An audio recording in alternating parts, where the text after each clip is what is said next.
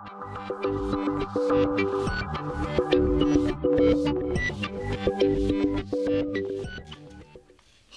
this is Ritrovato Communication. In this video, I'm going to show you how you can connect your Nokia Lumia 710 to Wi-Fi internet. For this, you need to unlock your phone.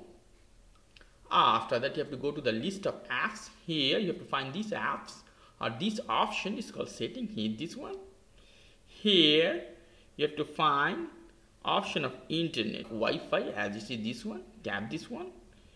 If it's on, it's not a problem. If you see off, you have to turn it on. After that, you will see the list of available Wi-Fi network. You have to tap. That is yours Wi-Fi. Hit that, and after that you have to put the password. I will put the password and I will be back. I hit the password and now it is connected to the internet. As you see, it's written connected. Let me check it's working or not.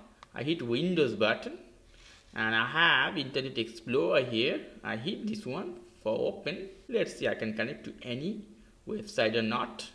And as you see, I connect to some internet page. So this is working properly and fine.